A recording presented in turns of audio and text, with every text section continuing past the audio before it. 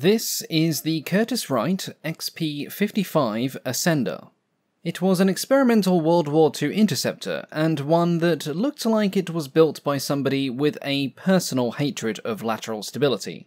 With its engine at the back, and the elevator, which is normally found on the tail at the front, it's no wonder that this aircraft is often nicknamed the Arse Ender. In fact, this was almost certainly the intention of Curtiss-Wright engineer Edward Flesch. Usually, the US government was careful about the naming of aircraft, shying away with horror at anything vaguely comical, but through some happy stroke he snuck the name through, with one theory suggesting he told them it was pronounced Ascender. Posterior-related monikers aside, this was a daring attempt at producing a new and innovative aircraft, and it was certainly a marked departure from the cautious but capable Curtiss P-40. But before we delve into the weird history of this even weirder plane, I'd like to talk about Squarespace, who are the sponsors of today's video, and whose service allowed me to create my website.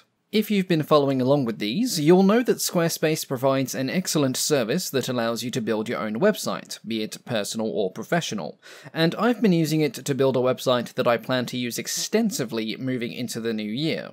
One thing I plan to do a lot more in the future is attend airshows and various events, so I figured I'd create a page where I can share my photos and experiences from said events after I've been to them. Thankfully, Squarespace has a pre-built template for events that suits my needs perfectly. To my shame, I've only been able to attend one airshow this year, which was here in Brisbane. Poor health prevented me from attending two others, and this year I didn't quite have the money to get a last-minute ticket for Oshkosh. However, I still got some good photos. Once you've set up the event, you can create internal pages linked to them, so for me I used that as an easy way to nest all of the photos I managed to take. You also have the option to add video links and text as well, but I went to the airshow more for my own fun rather than to document it, and doing a write-up so long after it wouldn't really do it much credit. Once the photos were in, it was just a case of fiddling around with font and sizing for a few minutes, and the page was complete. Nice and easy. And once I've been to other airshows, I'll simply be able to repeat the process, all of which only took about 15 minutes or so. Now, if you want to have a go at setting up your own website, be it for personal or business use, head over to Squarespace today for a free trial, and when you're ready to launch, go to squarespace.com/RexusHangar to get 10% off your first purchase of a website or domain. Once again, thank you to Squarespace for sponsoring today's video, which, by the way, is directly funding my trip to America next year. Yes, officially announced I am going to the States, the many photos of which will go up on my website. And now, let's get back to the XP-55 Ascender. I mean, the plane. The XP-55 was born out of the same design competition that gave us the Vultee XP-54 and the Northrop XP-56. In late 1939, the US Army was looking for the next generation of fighter aircraft, and they were keen to encourage innovative thinking. So, along with the competitions that gave us things like the P-38, the P-47, and the P-51, they sought out designs that were a bit less conventional. And boy, oh boy, did they get what they asked for. A while ago we covered the XP-54, and in the future we will look at the XP-56, but for now our focus is on Curtiss-Wright. Their proposal was one of the last designs initiated by chief designer Donovan Berlin before he moved on to work on the Fisher P-75, which is a nice way of saying that he disagreed with Curtiss so thoroughly on the proposed improvements to address the sluggishness of the flagging P-40 that he left the company in frustration, but that's a story for another day. He proposed a radical design, which is not exactly what you see on the screen here, as none of the original drawings seem to exist, but this serves to mostly illustrate what he envisioned. It featured a rear-mounted engine, which would drive a pusher propeller. It had swept-back rear-mounted wings in place of a traditional tailboom arrangement. Vertical stabilizers would be mounted on the wings themselves, about 2/3 of the way out, which is different than what you see here. And pitch control was to be achieved by an all-flying elevator in the nose. Some call this a canard. Indeed, I often call this a canard myself for the sake of simplicity, but it's technically not a canard as it has no fixed surface. Power was to be delivered by the newly developed Continental I-1430, often known as the Hyper engine, which was a 23-litre 12-cylinder inverted V12, which was hoped to provide around 1600 horsepower at takeoff. This itself was to drive a contra-rotating propeller. Sources seem to be a bit shaky on these specific types of blades, but 2 sets of 3 seem to be the general consensus. However, all of this is a moot point, as for reasons we will later get into, the use of said engine and the contra-rotating propellers never made it into the physical design of the XP-55. That being said, a pusher design did persist, and with it came a problem when it came to bailing out, as there was a serious risk of the pilot falling into the propeller disc and, well, turning into many pieces. Because of this, Curtiss engineer W.J. Peterson designed a system that allowed the pilot to jettison the propeller before bailing out. This was approved for the design of the subsequent XP-55, becoming one of its many novel features. Donovan Berlin initially proposed a mixed but potent armament. This consisted of one 30-caliber machine gun, 2 50-caliber machine guns, and a 30mm cannon, much like the one seen on the Bell P-39. All of these were to be mounted in the nose, with the pilot's cockpit located a little further aft. Compared to many other fighters at the time, this would have provided for excellent forward visibility for gunnery, as this little bit of footage here demonstrates. Rear visibility was a bit more questionable, but that just gave the pilot more encouragement to not get an enemy on his 6. All in all, Berlin's proposal was as impressive as it was innovative. If put into production, it would be the first swept-wing fighter to see service with the United States, and the Army Air Corps, which was pleased with the plucky P-40 now entering service, issued a contract for preliminary engineering data, which meant a trip to the wind tunnel. Curtiss agreed to several performance metrics with this contract. A top speed of 507 miles an hour at 20,000 feet, a climb to said altitude of no more than 5 minutes, and an endurance of approximately 90 minutes, which might not sound very much, but they were only designing an interceptor. As with many less conventional designs, the wind tunnel was often a herald of woe, promising many long nights of revisions at the workshop and a multitude of headaches to go with it, and in the case of the XP-55, this was no different. Wind tunnel tests showed various undesirable characteristics, particularly poor lateral stability, and the most worrisome of which was a tendency to enter an inverted flat spin after a stall. Because of this, the Air Corps were reluctant to pursue further development, especially with the war in Europe escalating, which itself put demand on the rapid development of more conventional designs. But the design team were persistent. Edward Bud Flesch, who was the project manager, convinced Curtiss to fund their own development of a full-scale flying testbed, with which they would gather additional data to perfect the flight model. This became known as the Curtiss-Wright Model 24-B. As it was built to test streamlining and aerodynamics, its construction was basic. The fuselage was made entirely of steel tubing covered in fabric, and the wings were made entirely of wood. No photos seem to exist of this model in its original form, but when first completed, its vertical surfaces and rudders were installed midway along the wing, and to help maintain airflow in the stall, the wing had slots mid-chord in the outer panels, along with washout. Completed with a fixed landing gear and powered by a measly 270 horsepower Monasco engine, it could barely reach 200 miles an hour. But speed was never its purpose, so that wasn't really an issue. The aircraft flew for the first time on the 2nd of December 1941, with test pilot J. Harvey Gray at the controls, and following this it was put through an extensive testing program. As per the wind tunnel tests, the directional stability of the prototype left much to be desired, particularly during low-speed aerobatic maneuvers. A number of changes were introduced to correct this. The vertical stabilizers were made larger and moved out to the wingtips. Additional vertical surfaces were then added to the top and the bottom of the engine cowling, and finally, the wings were further extended beyond the vertical fins, to give the final shape that makes the aircraft so recognizable today. An additional change, not related to handling performance, was also made, which involved raising the nose gear strut to improve the takeoff run.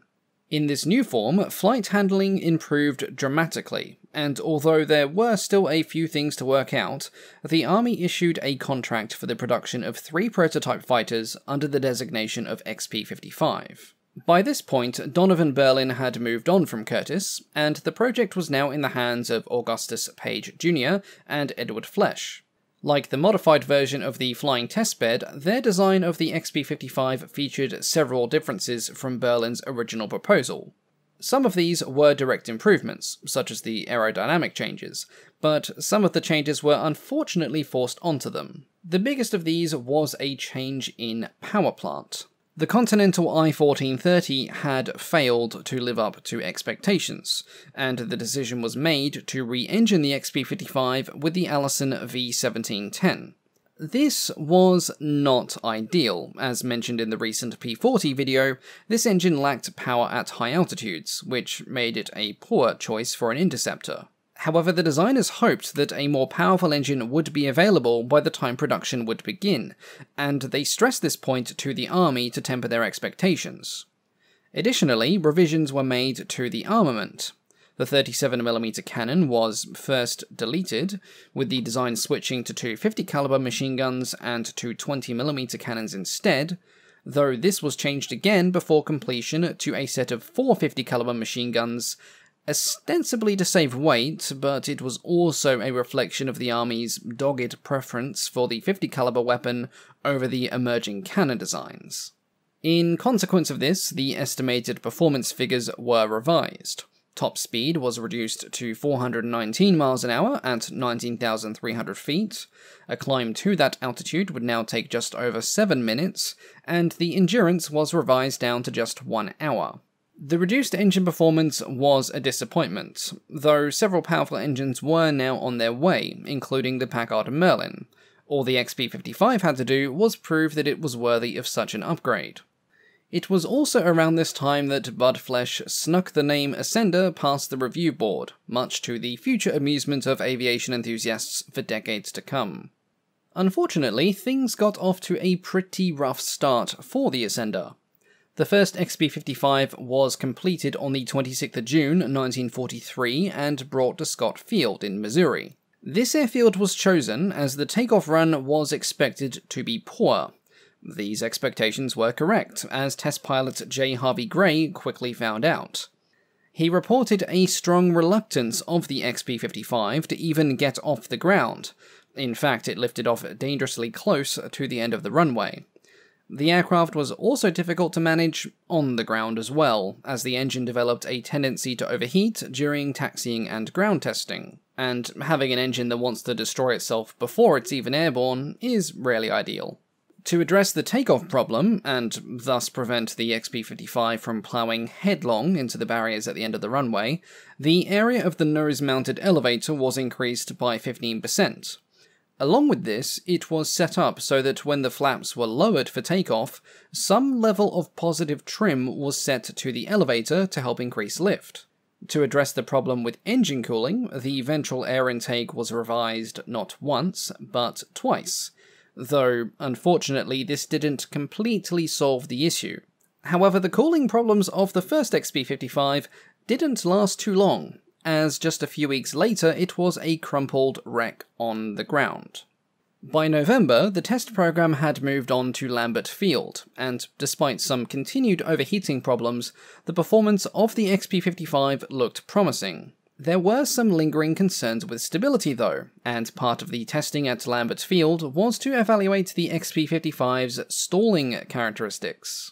During one of these stall tests on the 15th of November, with the gear and the flaps down, the XP-55 stalled out, and made the distressing decision to flip over backwards, a full 180 degrees, and stay there.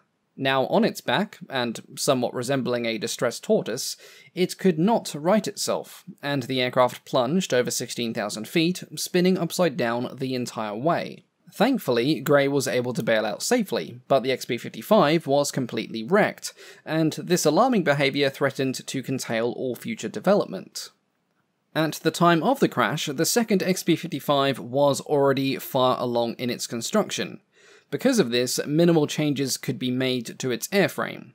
It featured a larger elevator, a modified elevator tab system, and the ailerons had spring tabs installed in place of balance tabs. The second XP-55 made its first flight on the 9th of January 1944, but it was restrained from entering any conditions that might threaten the stall encountered by its predecessor. The third XP-55 featured more radical changes. The wing area was increased by extensions at the wingtips, elevator travel was increased from 17 to 70 degrees up and down, and so-called trailerons were added to the extended wingtips to expand the control surfaces and prevent a reduction in roll rate. It was this aircraft that properly resumed the test program in April of 1944, and, much like the first, it encountered problems from the outset. On the very first takeoff, the high elevator angle caused wing stalling, which dramatically increased the takeoff run. To correct this, a travel stop was added which limited the elevator to 17 degrees, unless the aircraft was inverted, which allowed the XP-55 to get airborne again. Once airborne, it proved to be overly sensitive at slow speeds, which proved most distressing during landing approaches in anything other than perfect conditions. And then there were the stall tests. When these resumed, it proved to be almost more dangerous than the first model. Test pilots reported that there was zero warning before the XP-55 stalled, and when it did so, it was abrupt, usually characterized by a sickening roll and a sharp downward pitch, with the recovery from the stall taking so long that the aircraft had lost nearly 4,000 feet before it had fully recovered. Because of this, a pressure sensor was installed that drove a shaking device attached to the control stick, which became one of the first artificial stall warning systems used in practice. Though this did work, the problem of altitude loss proved to be difficult to solve, and the thought of the XP-55 stalling out at altitudes below 10,000 feet made many uneasy about its future. By September 1944, the troubled third prototype was joined by the second, which had been suitably modified with these same design changes. If stalling was avoided, both aircraft handled remarkably well at medium and high speeds, and, had they been powered by a more potent engine, they could have proven to be excellent performers. However, the Allison V1710 held the XP-55 back. The maximum speed was a disappointing 377 miles an hour, cooling problems were proving to be a menace, and even the weaponry had become a headache. During weapon trials on the third XP-55, the gun mounts failed under load, and the blast tubes collapsed after firing tests. The armament was subsequently removed whilst Curtiss worked on redesigning the mounts, which threatened a complete redesign of the nose, and in the meantime the third XP-55 was sent on to Wright Field for use in public displays. The accommodation of the armament was never realised, however, as shortly after this, the development of the aircraft was terminated. The Army considered the XP-55 to be unacceptable in almost all metrics. The stall characteristics were far too dangerous, even with the artificial warning system. The top speed was disappointing, even taking into consideration the underpowered engine.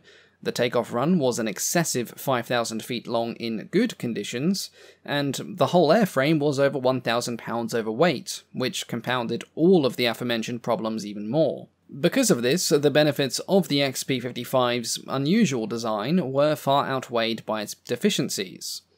Additionally, its development had been delayed so much that the jet engine was now coming into play, which rendered the possibility of production P-55s all but impossible. As if to crown the monumental failure of what began as a promising program, the third XP-55 was then lost at Wright Field in May of 1945. With no further purpose, it was used for some minor testing and was then flown at one of the air shows held there by the Army Air Force. Following a formation flight with a P-38 Lightning and a P-51 Mustang, which would have been a unique sight with the XP-55 flying as the lead, its pilot, William Glasgow, attempted to put the aircraft through a low-speed roll. The aircraft's low-speed instability came back to haunt it, and Glasgow lost control. The crash not only killed him, but debris also resulted in the injury of multiple people and the death of at least one motorist that had been struck by the burning wreckage. This tragic end left the second XP-55 as the sole remaining aircraft. Following the crash at Wright Field, this XP-55 was only flown once or twice, probably as ferry flights, before being grounded and given to the National Air Museum in Washington. Today, following an extensive restoration program, it can be found on display at the Air Zoo in Michigan, a place that I desperately want to visit when I finally get around to visiting the United States, which will hopefully be next autumn, all plans permitting. Had the XP-55 been powered by a more powerful engine, it may have found better success. Having more power on hand would certainly have helped if it got into trouble at slow speed, but the design of the airframe was probably the main issue. In an age where computer-assisted controls and stability didn't exist, barely even theoretically, its aerodynamic properties were simply too complex for a human pilot and regular controls to manage at the time.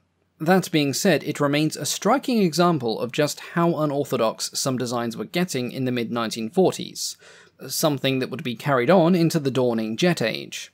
And for its looks alone, the XP-55 is one of my all-time favourite aircraft. As always, thank you all so much for watching, and a big thank you, of course, to the patrons, whose names you see here. I apologise for my absence recently. A few different things have cropped up in my personal life, mostly due to my health, which got in the way of things, but hopefully, moving forwards, things will be back to normal. And I hope everyone enjoyed my little 3D animations that I included today. Stay tuned for more of those in the future. I'll provide a better update on that in the upcoming Q&A video. A huge thank you as well to the Wing Commanders, the highest tier members whose names have also been on the screen here. Hopefully I've not missed anyone. If I have, I'll be sure to give you a shout out in the following video. But that's all for today. Thank you all so much, and I will catch you all next time. Goodbye.